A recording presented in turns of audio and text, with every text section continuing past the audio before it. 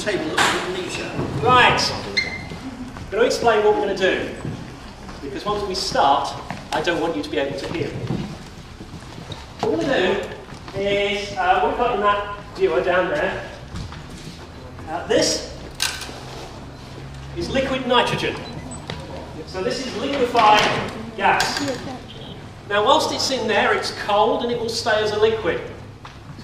What we're then going to do is pour it into a 1 litre drinks bottle.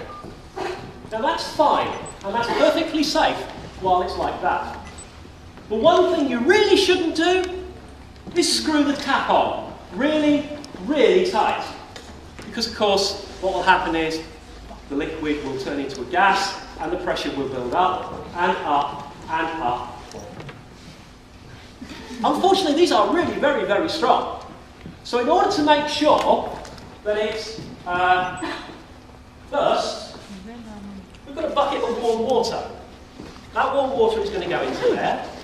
The bottle of very cold liquid nitrogen is going in.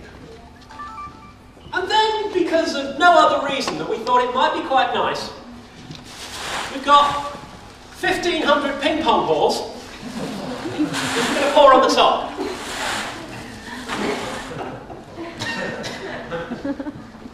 I shall warn you, once we start, we can't stop.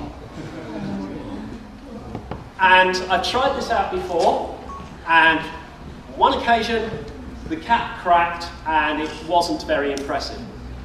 The other occasion was one heck of a bang. So, once that bottle goes in there, you need to have your hands over your ears. Not, definitely not, fingers in there. You'll push your brain out. Yeah, so that way. Okay? And hopefully, we will launch 1,500 ping pong balls and bounce them off the ceiling.